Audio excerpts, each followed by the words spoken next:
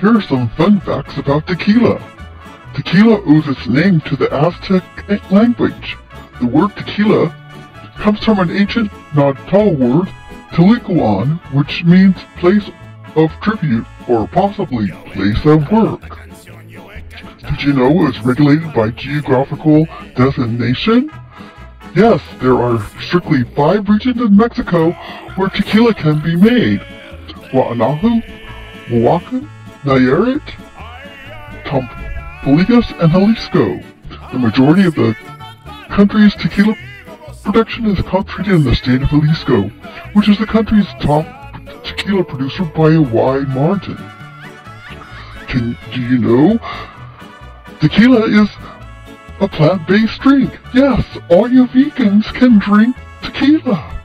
To be considered tequila, a drink must have at least 51% made from blue agave, with the rest coming from another neutral spirit. Numerous brands nowadays stepped up their game and are using 100% blue agave. On the other hand, tequilas produced with a lesser percentage of agave are usually cheaper. It takes really hard work to produce an agave plant to make your precious tequila. Agave tequila Weber, or simply blue agave plant, takes 8 to 12 years to mature and can grow as tall as 7 feet before it's ready to harvest. So you better be willing to wait for that tequila.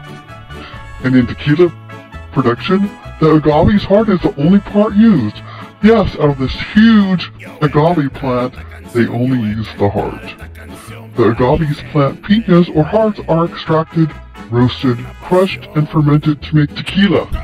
Unlike fruit-based drinks like wine, which can be harvested and regrown from the same plant, agave plants must be grown from scratch after harvesting. So if you're wondering why your agave or tequila is so damn expensive, that's why.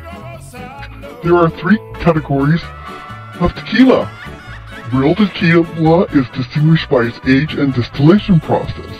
It is divided into 3 categories: Blanco, Reposado, and Anejo.